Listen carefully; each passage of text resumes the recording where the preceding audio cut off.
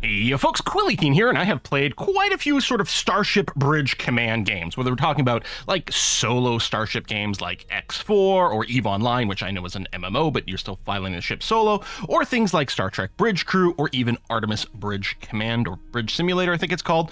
All great games. However, I really think Pulsar Lost Colony is the best Starship Command game to play either solo or especially with friends. I mean, it is definitely the sort of thing that is clearly designed to be ideal in multiplayer, but it works pretty well in single player. You can use bots to fill out the rest of your crew. The default bot behavior is pretty simple and basic, but you can tune it quite a lot to get some pretty smart bots. Anyway, if you are new to Pulsar Lost Colony, well, two things. First of all, as I'm recording this, it's on sale, so check Steam for that. Secondly, I'm planning on doing some multiplayer live streaming of Pulsar with viewers. If you're a Twitch subscriber or a YouTube member, you should have access to the exclusive Discord. In there's going to be a channel where we're going to coordinate it. We're going to do some multiplayer Pulsar Lost Colony on stream because I think it's a really fun game. I played it a bunch with friends, and I'm looking forward to playing with some of you guys. Anyway, with all that being said, let's go ahead and play and get into kind of a quick start crash course on Pulsar. You can play online. I'm currently in offline mode, though, because I'm going to be playing solo and showing off some things. No, oh, I hit the wrong button. Stay offline, please.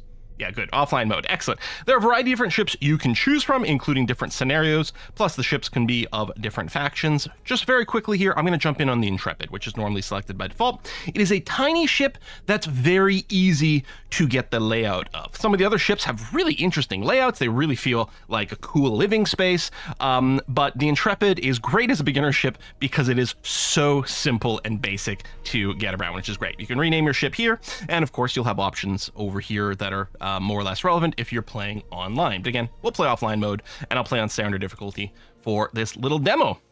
Chugga, chugga, chugga, chugga, chugga. And here we are. Admittedly, the graphics are on the plainer side, but small indie team, and really it's about the gameplay. I find the gameplay to be very enjoyable. There are 5 different classes you can choose from. Someone must be the captain, which means if you're playing solo, you will be playing the captain. Now that's okay, because the captain, in addition to having a certain amount of specific authority to take certain actions and organize the crew, and of course your primary role as captain is to be the organizer, the coordinator, communicate with all the crew to make sure everyone's doing the same thing. But the captain is also sort of a jack of all trades character where there are various specialized activities, like only the weapon specialist can use the main gun and only the scientist can use the main sensor dish. However, the captain can also do those things too, so you can fill in all those gaps, which makes it perfect for single player. You can customize your character. There are different species that have various advantages and disadvantages. I'm just going to stay with human for that kind of vanilla experience. Let's go ahead and load in.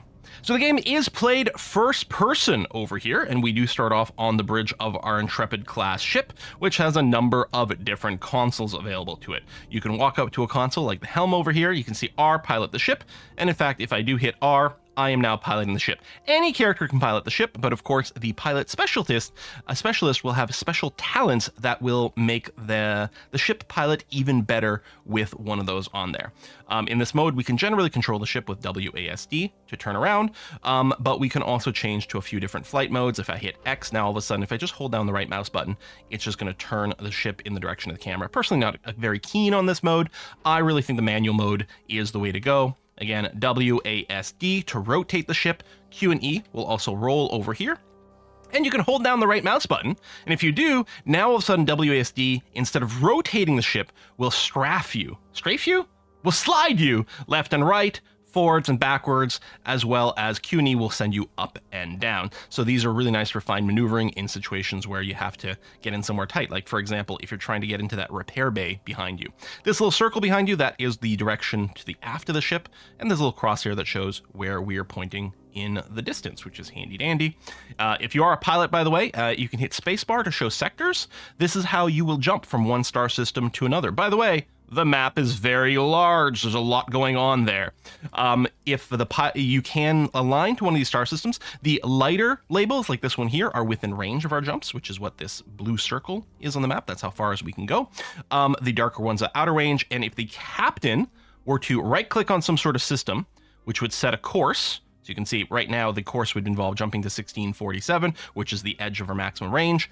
The 1647 system, there it is down there, will be highlighted by a blue circle. So when the captain sets a course, as a pilot, your job will often be to go ahead and line up. The other major thing you'll be doing as a pilot, of course, is dealing with combat, where it's really important to note the location of the guns. Here on the Intrepid, all 3 of our turrets are on the top of the ship. The main cannon is at the rear, and 2 smaller turrets are at the top. So if you're getting to a fight on this ship, you're really going to want to try to make sure to keep enemies above you, if at all possible, so that your guns can fire. Those guns do have to be operated by crew members. You'll see that happening. And every time the main gun goes off, by the way, your ship will get like physically like bumped from the strength of that cannon. It is really beastly. There's a full manual for the pilot role that you are encouraged to check out. Let's go ahead and back off a little from that roll and take a look at other spots on the bridge. Over here on the right, this is where the science officer would generally stand here on the Intrepid. We've got 3 screens that are involved mostly in sensors as well as electronic warfare. Behind us, we also have the communication panel. We can use this to open a comms channel to a station or a ship, and then someone, generally a captain, will interact with the main screen over here to interact with that ship or that station or whoever you're talking to. You can click these over here. This is everything we have a sensor signal for. Enemy ships will also show up in here, and more importantly, by the way, if you hold the space bar, you can detach your mouse over here. Over in the top right corner, this is going to be all the ships that are in the area. The USS Intrepid, of course, is ourselves, and enemy ships will be there. And as the captain, you can click on these ships to set them as the primary target, which is a good way to communicate things to your crew. And if you are playing with an AI crew, it will get them to focus fire on those particular targets over there. As the science officer, if you do select a ship, depending on the strength of the signal, depending on how well you've detected them, you will have a variety of extra information. If you detect them at all, you will see them over here along with their hull and shield strength, which is what those 2 gray bars are. And then you'll be able to click on them and get some extra info. If you have at least this much sensor power, that's what this 20.6, this is our detection strength we have on this ship. We have maximum detection strength on our own ship because we know ourselves. If you have at least this much, then you can see how their power is allocated, which is great. If we have at least this much, it opens up the potential to do a bunch of different scans to see what's going on in the ship. And then finally, if you get all the way over here, it unlocks some offensive sensor attacks, including, making their reactor generate more heat. These are really powerful attacks that are quite good if you get a very strong sensor. If you're having a hard time finding anyone, you can go ahead and ping with an active scan. This will dramatically increase your scan strength, your EM detection strength for a short amount of time. You can see it's currently at 202. In a second here, it's going to drop back down to probably 20.2. There we go, as the active sensor ping goes away. Notice your electromagnetic signature. This is how easy it is for us to be detected. That also goes up while you do an active scan. There are also 2 shield modes over here, in addition to one being good against physical and one being good against energy. The modulate mode reduces our detection ability. We can't detect as well, but it keeps our EM signature low, whereas static increases our detection, but increases our signature, making us easier to be spotted.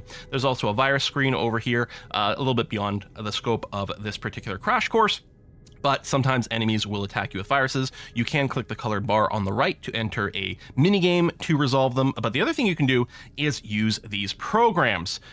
There are a variety of programs installed on your ship. As the science officer, well, actually, anyone can come up here and whack these buttons. That's fine. But generally, it's the science officer's role. You can select one of these programs, like emergency shield boosting, and execute them. The little circles below, this is the amount of jumps you need to do to recharge it. The way it works, actually, it's not amount of jumps necessarily. If I hit tab, by the way, this is a very useful screen we can look at later, and we click on ship, and we click on our warp drive.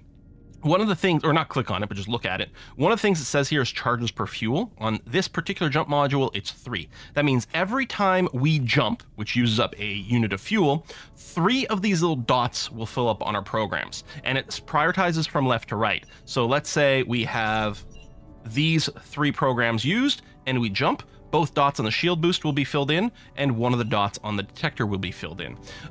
In addition to jumping, it's also possible to specifically burn a unit of fuel to immediately generate more of these charge dots. That's something that can be very powerful in combat at the cost of fuel, and it's something you do down in engineering, so we'll look at that in a little bit. If you do get a virus, though, there is an instant antivirus over here that you can launch, which instantly removes all hostile viruses from the ship as soon as you run it. So that's pretty good, but of course, once it's on cooldown, then you might have to do other things, but you could always ask the engineer to burn more fuel. Okay, so there's that. Also, depending on your ship, you might have actual offensive viruses you can run as well, but maybe a little bit beyond the scope of things over here.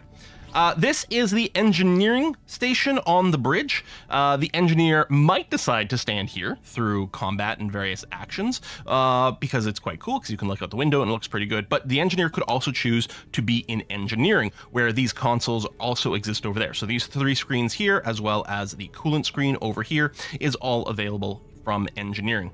As engineer, your primary role will be to control the temperature of the reactor and allocate power in different areas to make sure that the ship's as effective as possible and doesn't have a core meltdown. We're gonna look at the engineer screens once we get down into engineering though. Let's take a look at the rest of the ship. We're gonna leave the bridge, heading aft. And again, as I said, the Intrepid class here is a very simple layout. Basically, it's very linear. So we are in the forward corridor over here. These pads are cargo pads. If we do salvage cargo after combat, they can show up on these pads over here. We also have a teleporter. This room here is our teleporter, and this is how we interact with it. We can choose where we're teleporting to, and we just teleport there by hitting select. So if I do this, I am now on the main space stations. Now, you might get some nasty surprise teleporting some places. Some people consider teleporting to some of their spots. I think if you were to teleport, for example, to the warp station, I think that would be considered a no-no. People might start shooting at you, so just teleport off of there. Security's not happy sometimes if you teleport to these places. There are rooms to our sides, but I'm just going to keep heading directly aft of the ship. So now we are in the aft corridor. We're heading backwards to the back of the ship towards engineering. Notice there are more cargo pads here for more loot, as well as individual little lockers where you can go and grab some stuff out of your personal storage or put it back in. Let's head all the way back to engineering here. Actually, you know what? I'm going to save engineering for a bit because it's a little bit more of a conversation. Let me go, and I'm going to head forward to the forward hallway again, and we're going to go and take a look at the science lab first. So the scientists will not necessarily spend much time in the science lab. There are some screens here for the computer access, but not the sensor screens and things aren't available in the Intrepid Science Lab, so it's not a really useful place to hang out. However, we can see here the integrity of the science system. This green bar below Science Lab is the health of the science system. In the middle of combat, as your ship takes damage, these subsystems can take damage. Also, if you get boarded, someone might decide to attack it. Let's simulate here.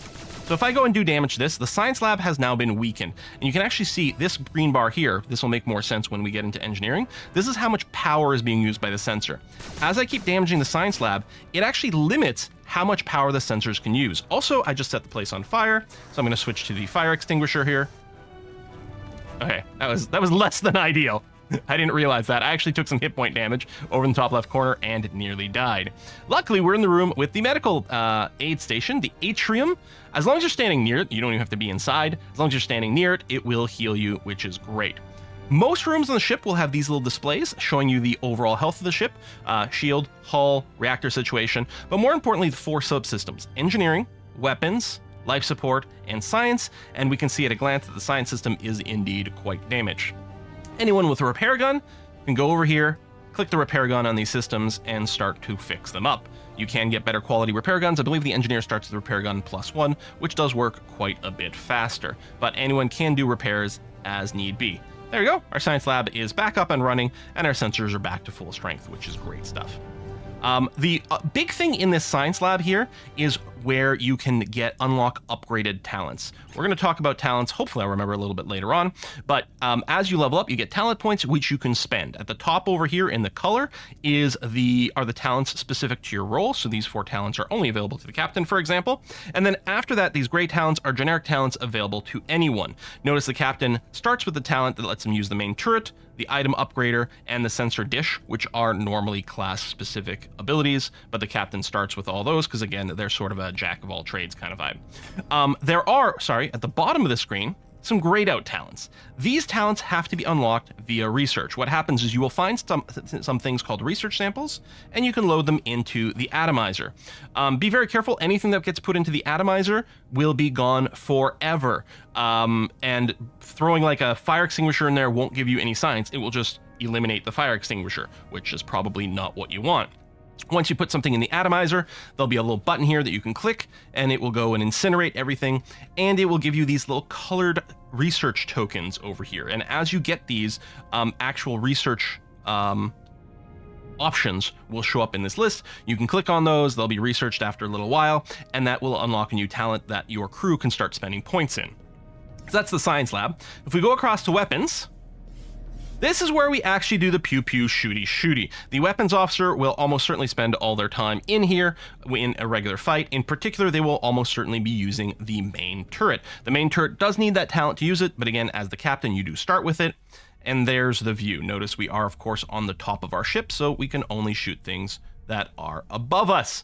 The main turret works by clicking and holding the left mouse button. You'll see 2 circles pop up, and what you want to do ideally is let go of the button when the 2 circles overlap, and in theory that's supposed to do more damage.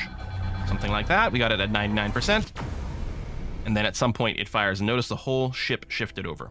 In this view here, we can also fire missiles. You'll notice on the right hand side we've got a few options.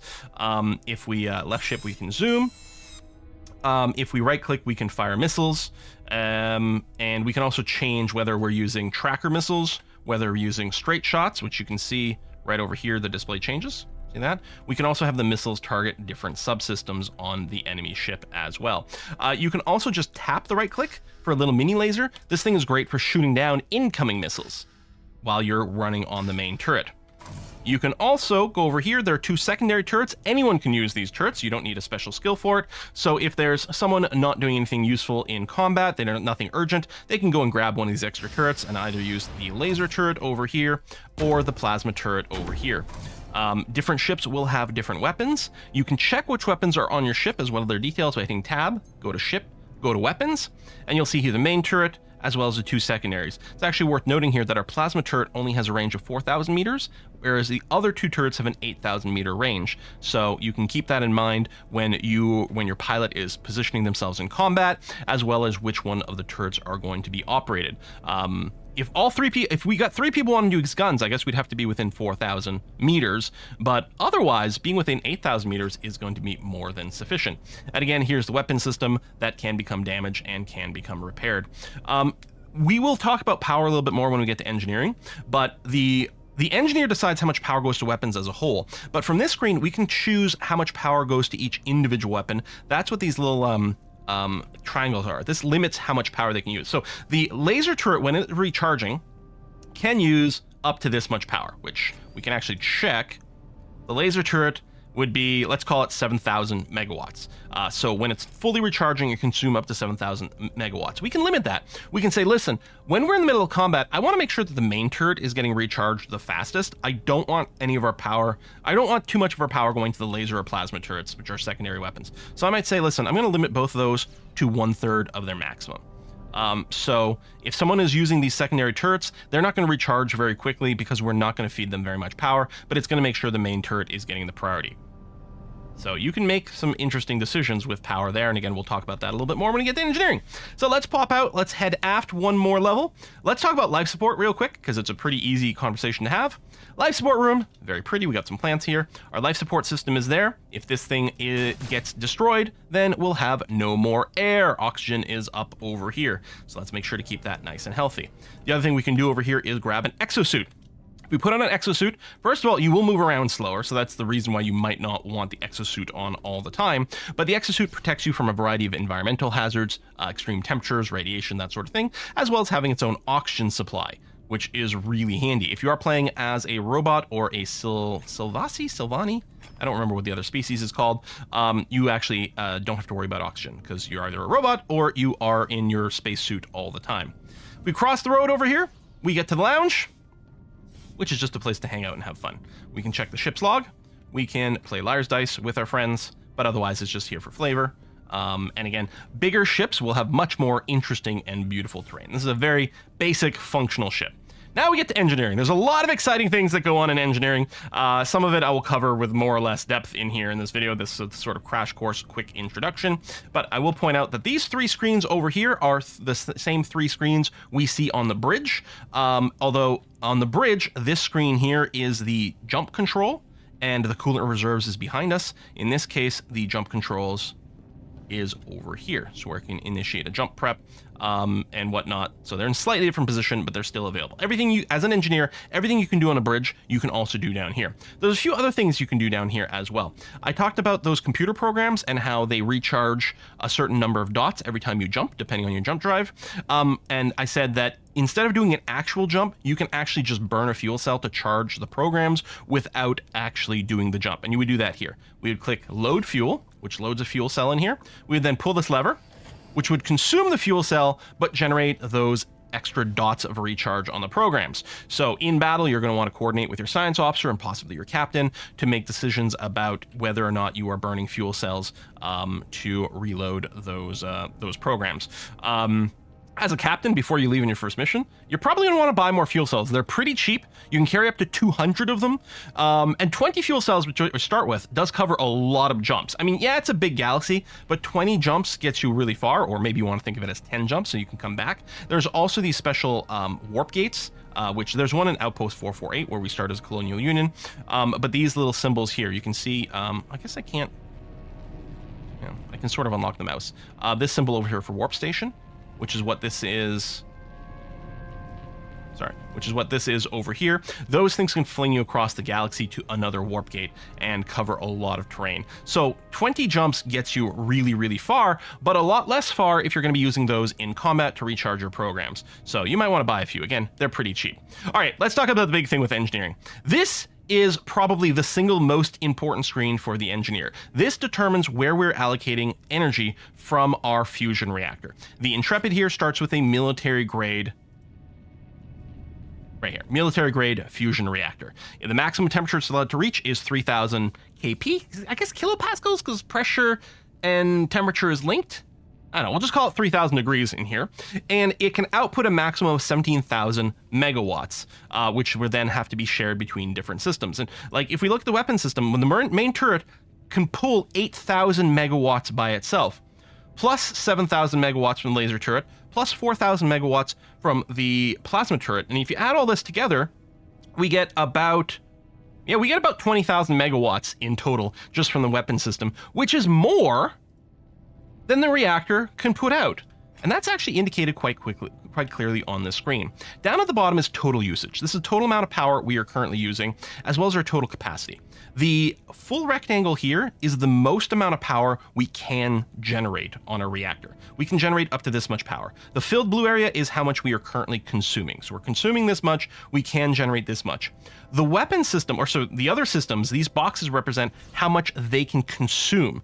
And you can see the weapon system can consume more power than is literally possible to generate by our reactor, which makes sense. We just did the math and that checks out. Now in practice, you're not firing all three weapons simultaneously, so the weapon system shouldn't have to draw that much power.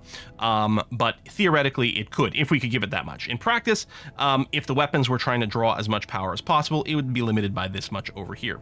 It's also limited by these little triangles, these little caret indicators. This over here says, yes, weapons could draw up to this much power, but we're limiting it to this much. We can actually see that with the science lab. The science lab is active because our sensors are active. If we take this little caret and we start bringing it down here, you will see that blue bar change because we're literally saying, listen, science lab, you're only allowed to access this much power, period. Or we can bring this up, we can bring it all the way up here, but the science lab only needs this much. So it doesn't matter if we put it all the way here, it's only going to draw this much. Under total usage, we can actually limit how much power a reactor is putting out in total. Same thing. So our reactor as a whole can only do this much, and it's going to be shared between all the systems that have some sort of demand.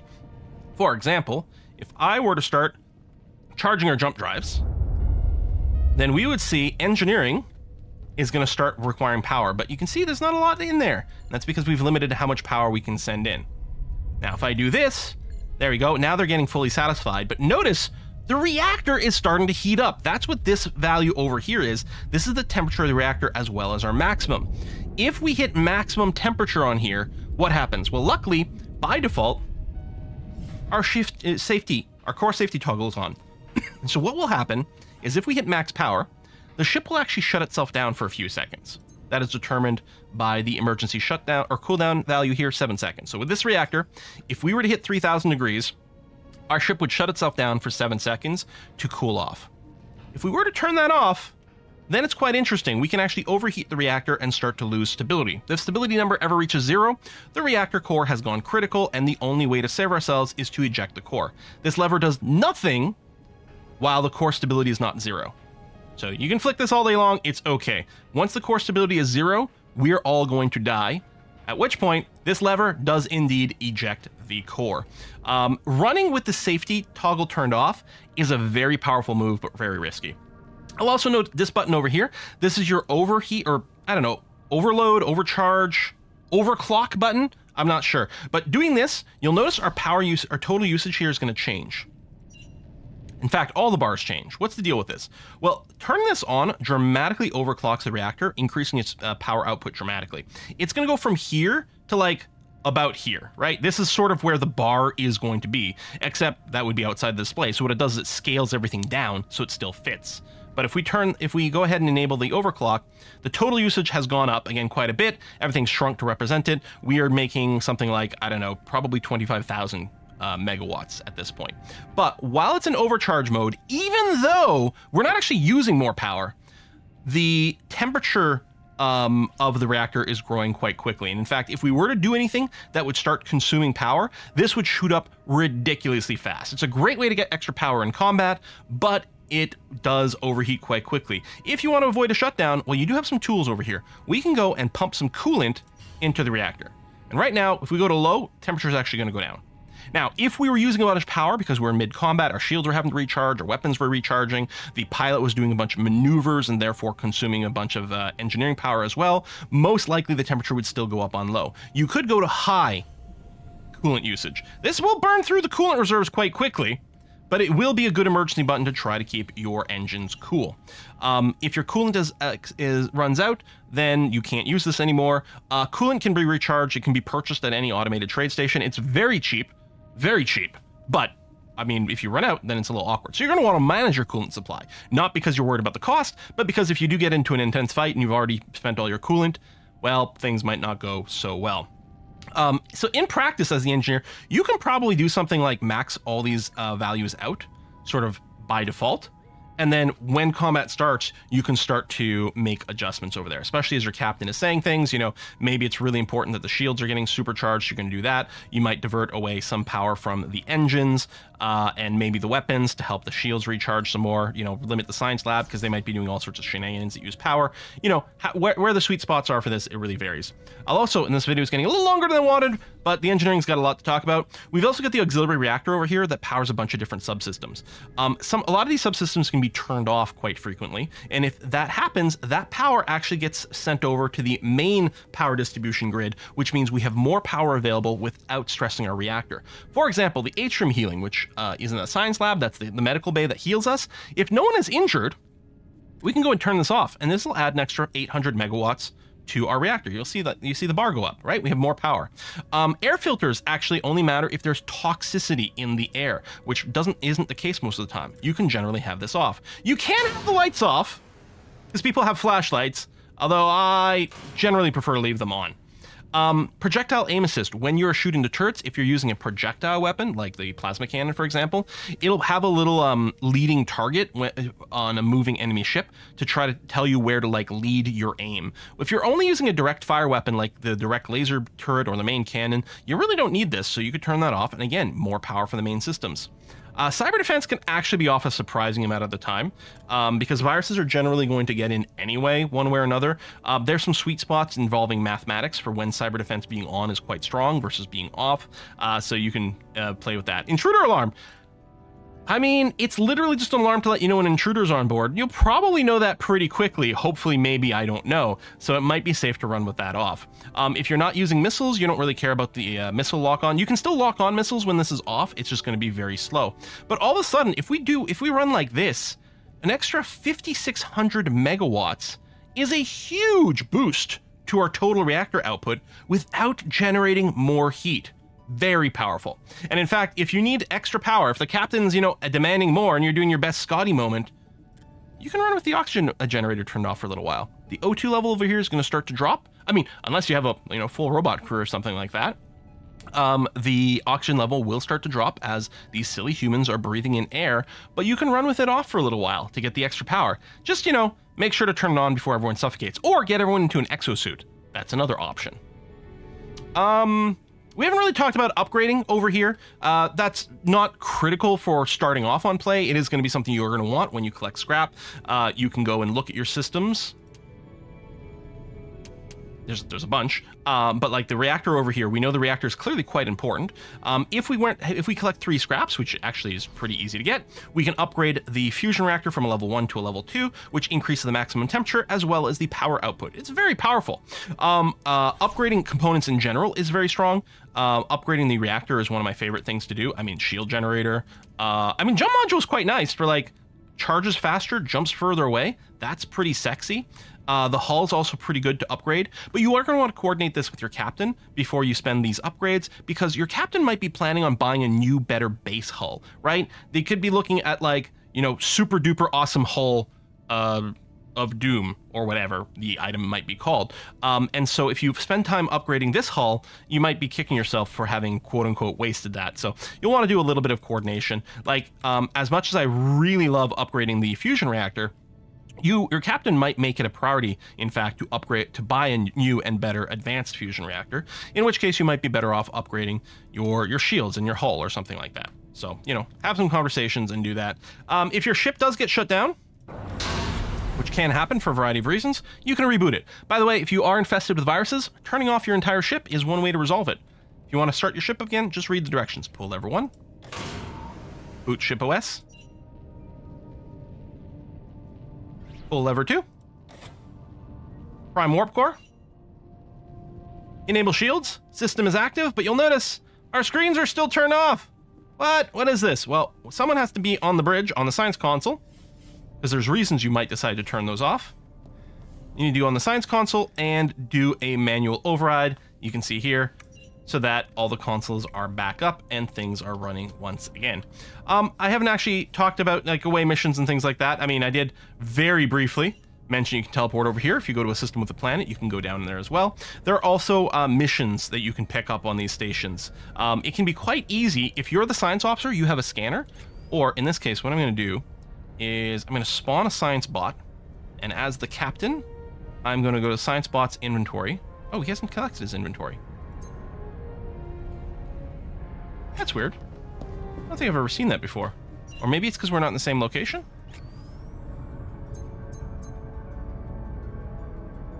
Oh, there you go. So the science bot has a scanner. I'm just going to send it to myself.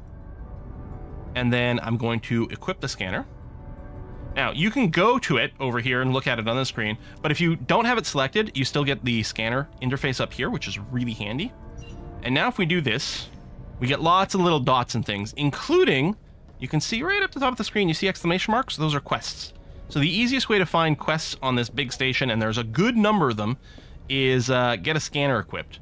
Either get your science officer to go and do it.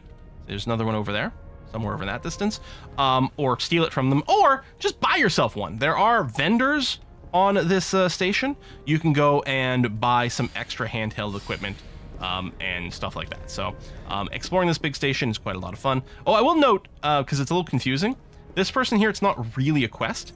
This is actually to opt out of random quests being handed to you while you're going around and exploring. So with this quest, quote unquote, accepted, I believe we will not get missions while we're flying around. And if we end that, now we will get missions as we fly around.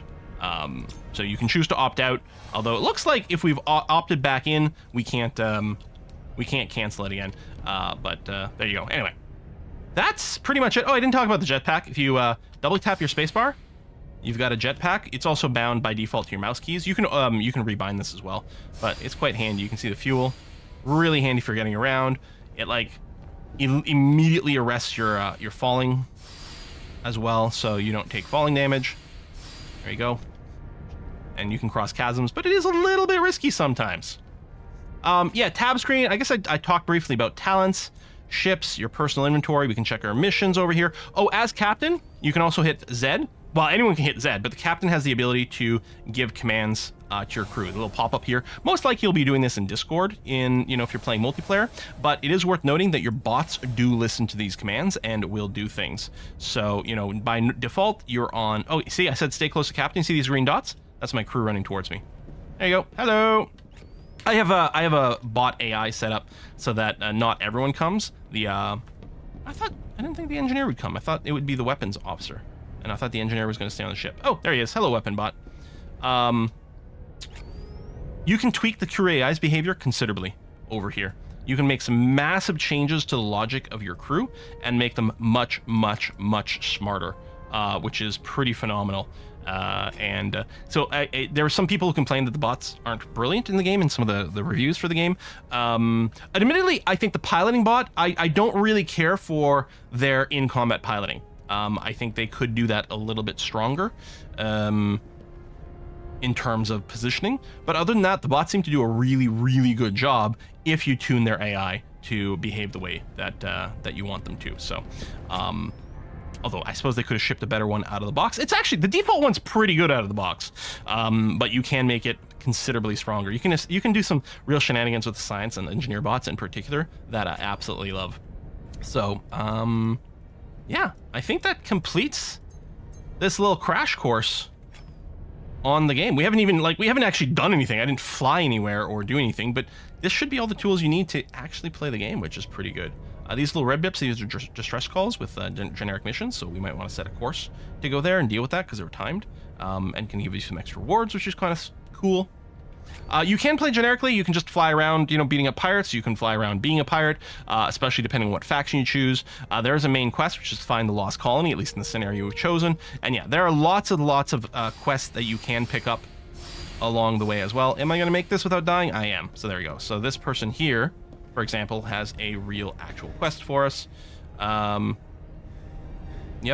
sounds good. What's this? We need some cargo was lost, medical supplies. Okay, absolutely. That sounds like a good sort of Star Trek-y style mission for us to do. Oh, yeah, okay, you are done. Okay. And then if we check the missions, we can see it there. We got to go to Moiva 7. Where's Moiva 7? Well, it's in Sector 51. If you can't quickly find it, you can just hit the magnifying glass and it'll zoom you there. Mission sectors have this little M. So we could be like, oh, hey, hold on. We want to go over there. Boy, that's a long trip. Could we get there any faster? Well, yeah, it would actually be quicker to go to Moiva if we go through this jump gate instead. So what we can do is, from the system we're in, we can use the warp gate to sector 1049. And then from sector 1049, we can easily just travel over to Moiva there. It's going to take us to maybe 3 jumps. Hard to tell the exact range on things on our little radius over here. I suspect we'd probably have to do 3 total jumps. It's probably to here, then there. But anyway, and then we could do that. The galaxy is shuffled every time you start a brand new game. Things will be in slightly different positions. The starter quests are always pretty similar, but other than that, yeah. Anyway, I think Pulsar Lost Colony is a great game. I've enjoyed playing it with friends a lot, and actually I have a pretty good time with bots as well. This is one of those things that definitely shines the most as a social game, especially if you're like into the role playing of it all. But it's still kind of fun to play on your own. Thanks for watching, folks. I'll see you next time, and hopefully I'll see you online in Pulsar Lost Colony. Bye-bye.